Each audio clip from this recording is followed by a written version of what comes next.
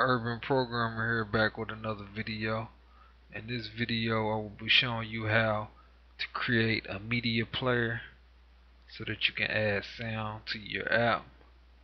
So first we're going to create a media player variable. Type in media player, call it sound,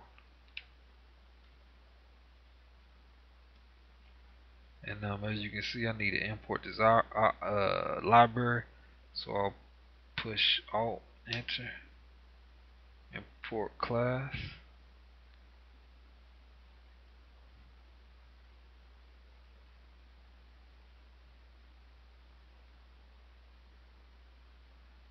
and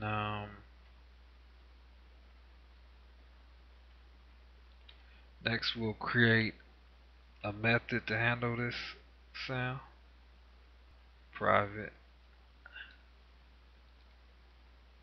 void button sound.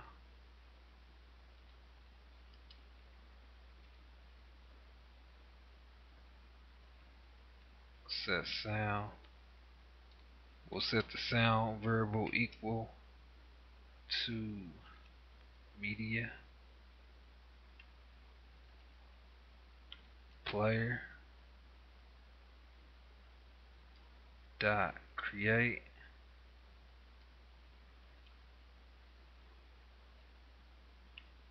Then they'll take two parameters, this for this class, r dot raw. Now before I do this, make sure you have a raw file in your resource folder. So if you don't have the raw file, you need to create the raw file.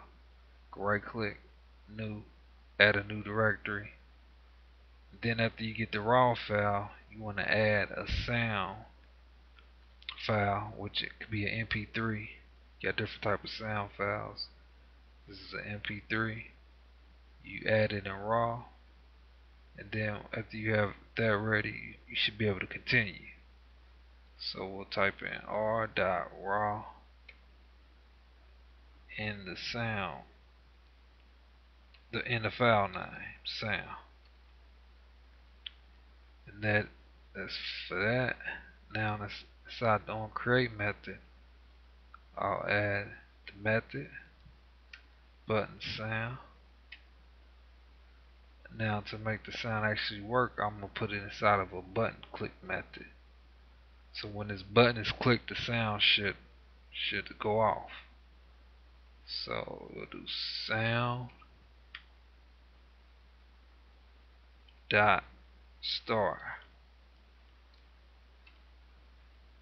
and that will start the sound. So every time this button is clicked, the sound will go off. And that's pretty much it.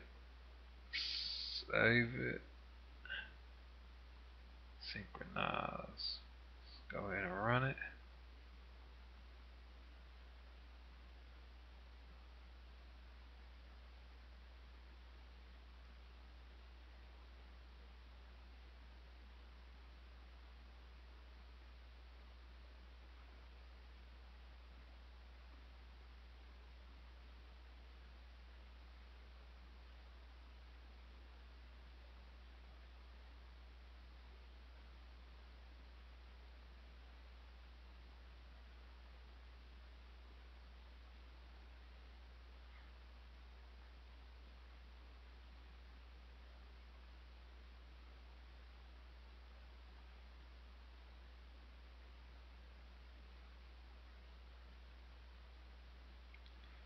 Okay, I'll click the next button, and I can hear the sound. Now you guys can't hear the sound because I'm actually using a real device. This is not an emulator, but I am projecting the image of my real device here.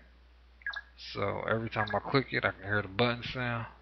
So if you follow this tutorial, you should have your button sound should be working. So thanks for watching this Android Studio tutorial on how to create a media player variable and a sound for your app.